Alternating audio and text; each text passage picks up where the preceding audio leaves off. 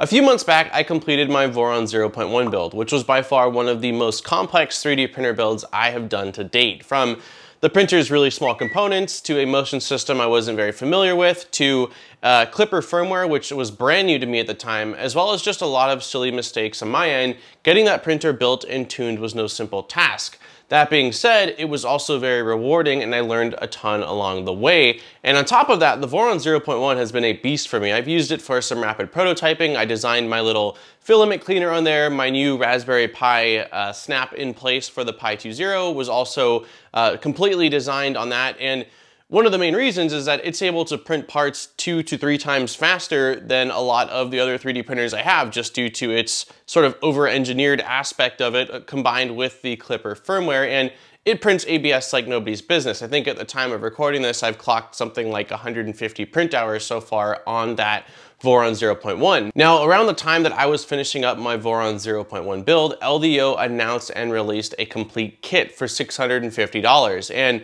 knowing that I spent a lot more than $650 on my build, I was really curious as to how it would stack up against the Voron that I self-sourced. Well, a little over a week ago, I finished my second Voron 0.1, which was based off of LDO's kit. The entire build was live streamed over on the ModBot Army YouTube channel over the course of a few weeks, and I will link you guys in the description over to that channel as well as to that playlist if you want to subscribe. We are going to be doing a lot more weekly live streams over there.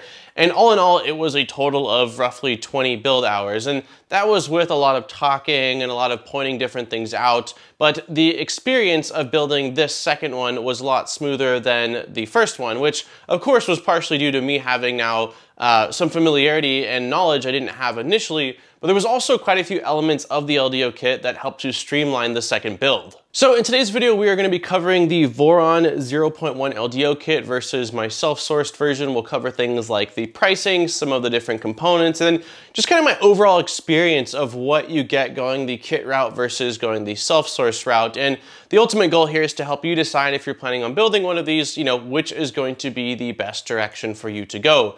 There's definitely a lot to cover, so with all that being said and without further ado, let's get right into today's video.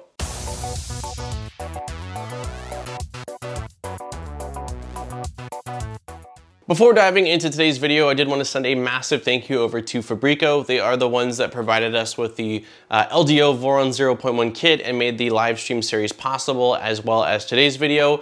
They are a US-based company, and if you are looking to pick up one of the LDO Voron 0.1 kits, or if after watching you ultimately decide you want to go the self-source route, they carry a ton of components for all of the different Voron builds, and they are also very active over in the Voron Discord. So I will place links down below over to their website where you can find out more or pick up one of these kits for yourself. Starting off, I wanted to briefly touch on the reason I even went the self-source route initially, and if you haven't seen the why I am building a Voron video, I will link down below in the description. But the main reason was that around the time I decided to build a Voron 0 was right around the time the Voron 0.1 was released. And with that was the mini afterburner toolhead, which was a direct drive toolhead, and I knew it was something that I wanted, along with the beefier stepper motors and quite a few other upgrades. But the mini afterburner was certainly something I thought was attractive. And due to it just being released, there just weren't kits available. All of the kits that I saw on the market were either for the original Voron 0, or there was like a Voron 0.05 that was kind of like an in-between the Voron 0 and the Voron 0.1, but there wasn't just a full kit available at that time for a 0.1. As one does when they become obsessed with a new printer or a new build, I did a ton of research and I ended up joining the Voron Discord initially, and based off a few conversations I had, as well as just doing my own research on prior conversations, the general theme that I got was that not many that have been involved with Voron or have built many were too jazzed by kits. And the main reason for that was that the quality of components in these kits were a lot of times inferior or subpar to the things that you could self-source yourself, as well as some of them just not being as up to date based off of the latest versions of the Voron you're building, or based off the components recommended in the BOM, which could ultimately lead to an inferior product, which is your end printer, or just a very frustrating build, which are certainly two things that I can understand. So based on those two factors, I decided to go ahead and source everything myself, and I hopped over to the official BOM on Voron's website, and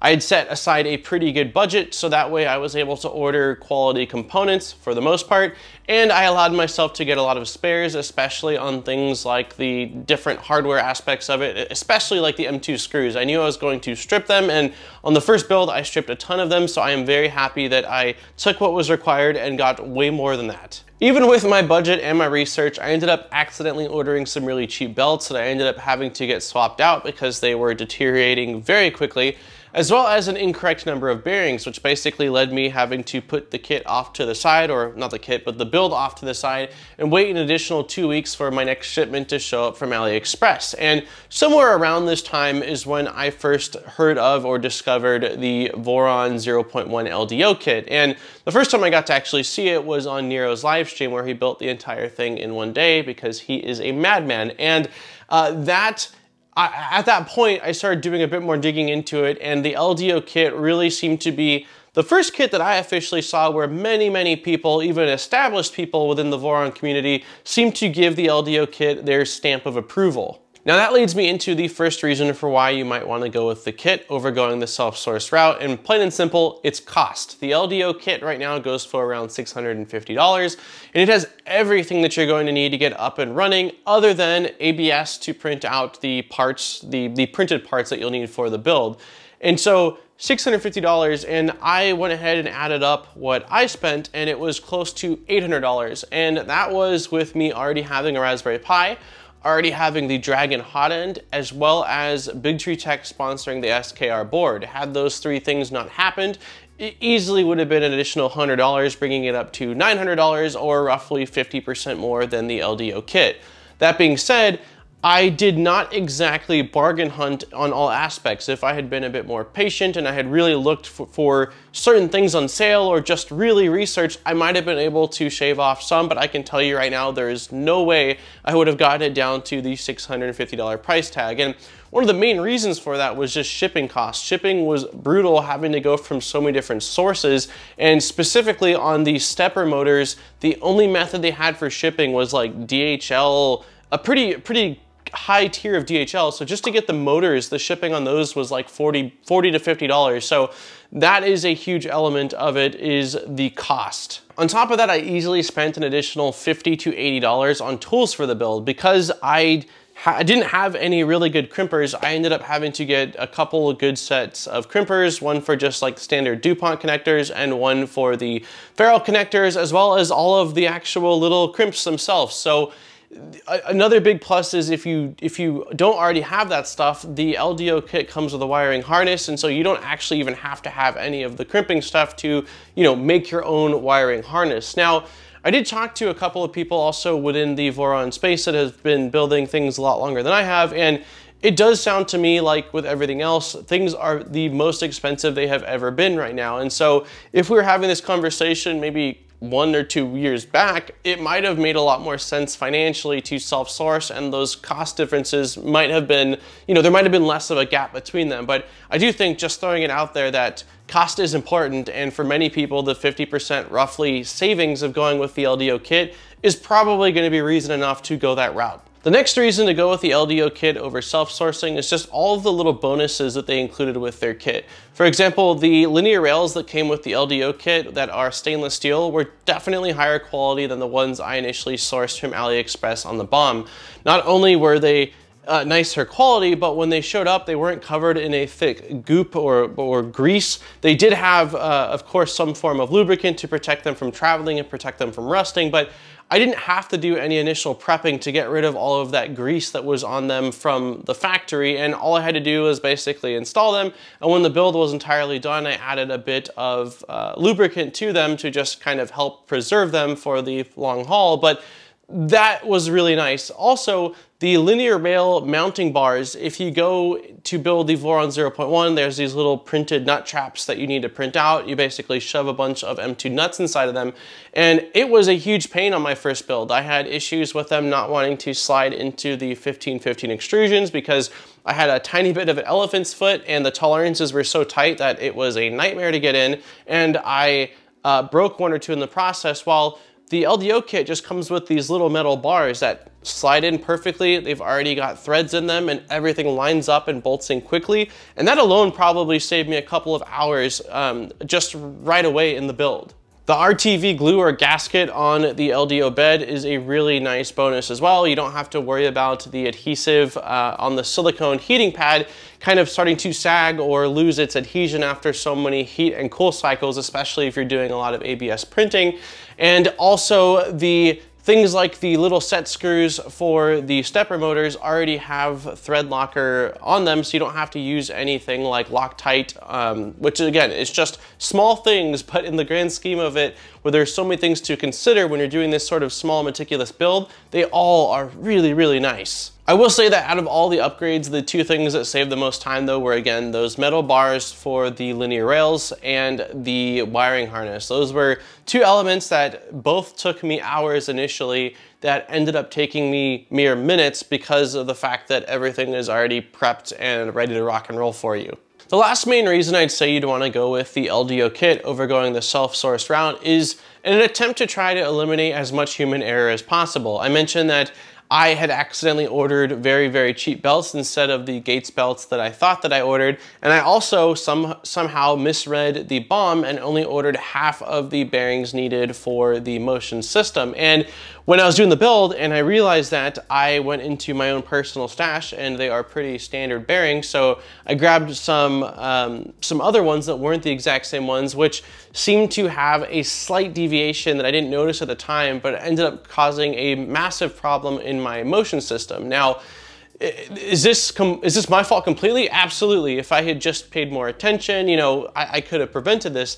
But when you're looking at a spreadsheet of lots and lots of different things with many different sources and you're trying to figure out, you know, do I get it from AliExpress? Do I go to DigiKey? Do I go to this vendor, that vendor?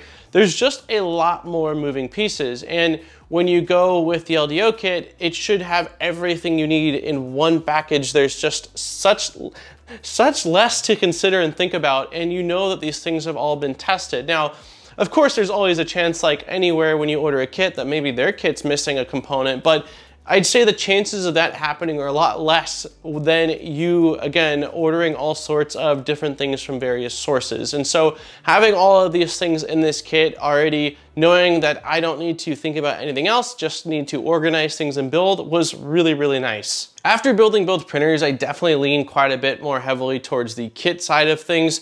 But there was a couple things with the self-source route that was a positive, and I did want to touch on those, although both of these things are very easy to just incorporate into the LDO kit. And the first is just spare parts. I ordered quite a few spare parts on all of the screws and nuts and bolts because one, you know, I knew that I would probably lose some, I would probably strip something, I would probably want to do a mod or two, and having some, you know, various components like that seemed like a good idea. And the LDO kit does come with everything you're going to need, but it definitely does not come with as many spares as what I've got. Like, I guess the shake test doesn't do much, but this is the LDO, and this is mine.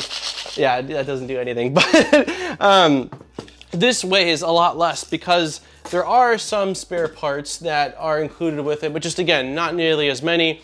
The solution to that would be just if you think you are going to want to have some additional things, maybe order a set of extra M2 screws, or maybe order an extra end stop if you think that's something that might get damaged. And again, having the spare parts was really nice. Like the magnets, I ordered a ton of magnets initially, although the build only needs a couple of them for the door.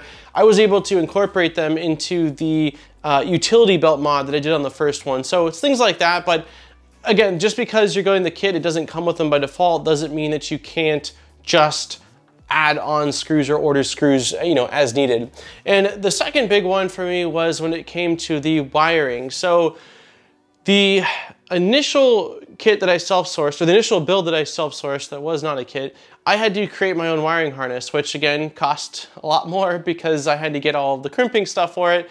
And it took a lot more time. It was some serious, probably hours of crimping things, but I would say that my cable management looks pretty damn good. I'm very, very pleased. I definitely say pat on back for the wiring job, while the LDO kit comes with a harness, and so you don't have to crimp anything, and you just plug things in, plug into the board, and you're ready to rock and roll.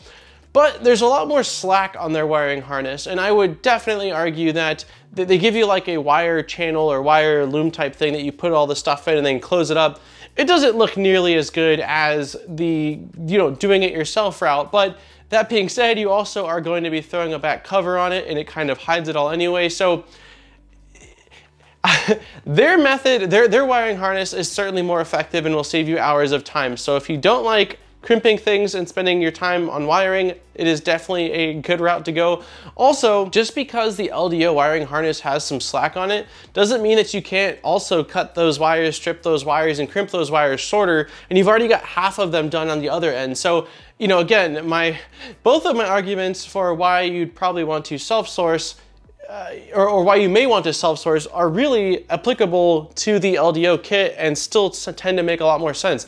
The only real reason I can think of in my head on why you might not want to go with the kit at this point is if you've got a really, really unique build in mind. Like if you've just got like so many different things going on that's going to be completely custom that it just, dollar-wise doesn't make sense, then yeah, maybe that's one of those scenarios. But with the LDO kit, you're getting quality components, you've got your different choices for the anodized aluminum, and you still get the customizability of whatever colored printed parts you're gonna do. So I just, again, unless you've got a really, really specific vision for your Voron 0.1, like I just don't really see how it seems tough to justify going the self-source route. And that has been the self-source Voron 0.1 versus the LDO 0.1. Both very different experiences. I very much so enjoyed both builds, but again, the LDO kit was just way less expensive. The end result, I mean, when I ran some of the tests for the input shaper and pressure advance,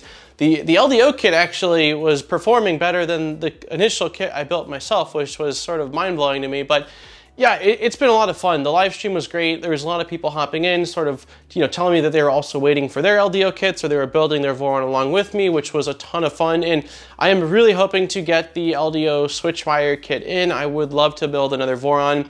And based off my experience with this kit, I am super excited to see what that is all about. So let me know in the comments down below what your thoughts are. How many of you are building or have built a Voron 0.1 and which direction did you go, self-source versus the LDO? And if there's anything I missed in terms of benefits of going the self-source route, I'm always up to debate or up to hear other ideas. So let me know in the comments down below and I would love to hear your thoughts. On that note, don't forget to like and subscribe for more great videos. We make a video every single week, so there's always fresh content coming your way. And if you do want to support the channel furthermore, I will place links down below in the description over to our Patreon, where there are some really awesome rewards. Huge thank you to all of my existing Patreon supporters. I appreciate each and every one of you allowing me to come back every single week and spend more time doing what I love, which is making content for you all to enjoy. On that note, this has been Daniel from ModBot, and I look forward to seeing you guys in my next video. Peace, guys.